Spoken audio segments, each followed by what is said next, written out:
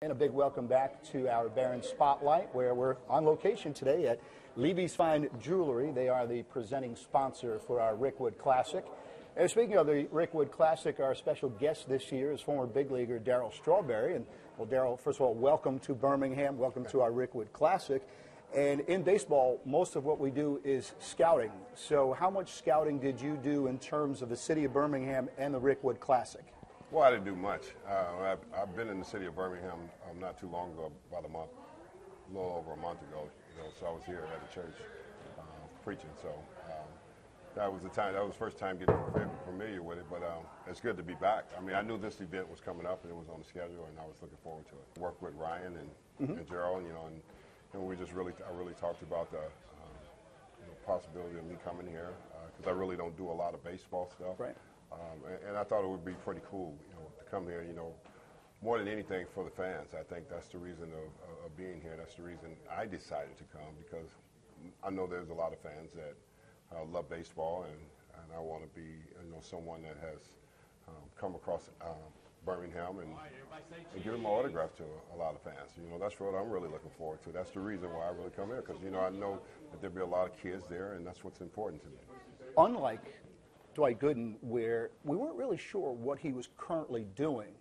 What you're currently doing, we know about. All you have to do is hit Google and hit your name, and there are many, many things that you are involved with. In fact, I'm not sure how much time you have before you go finally or find a church, but you're involved. Obviously, you're an ordained minister.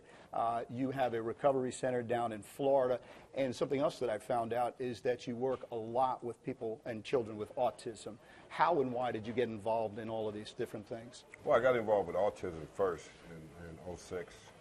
From St. Louis. We lived in St. Louis the last 12 years, me and my wife Tracy. And her sister worked with autistic children. And we went into a center and saw the children, and I was completely blown away, because we have healthy kids. And a lot of us sit around and, complain about, our children and things that happen to them. And I just didn't know, children were affected like that. And we started a Darryl Strawberry Foundation, my wife and Tracy, my wife and me, for children with autism, just to raise money for them and help them, build a program, help them build an adult day program. They never had an adult day program. We built the first one in St. Louis for them, and I started having celebrity golf tournaments in New York and raise the money and send it directly to the center for the program to be built.